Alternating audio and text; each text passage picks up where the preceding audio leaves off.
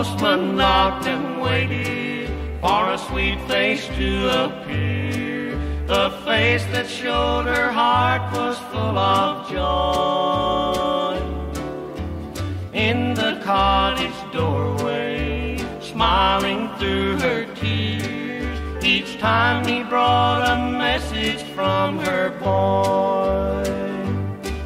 Her callous hands were trembling, the postman noticed too that her sweet and anxious face was white. Would this be the letter that she had waited for? And would it tell her that he was all right?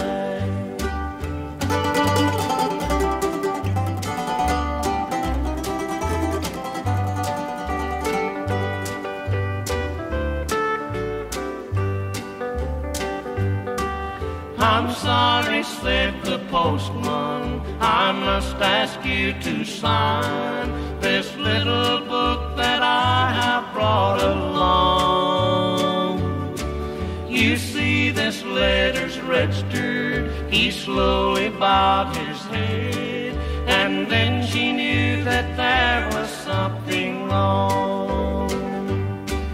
The address on the corner of this envelope of blue told her that her darling son was dead, where Jimmy's name and number had always been before.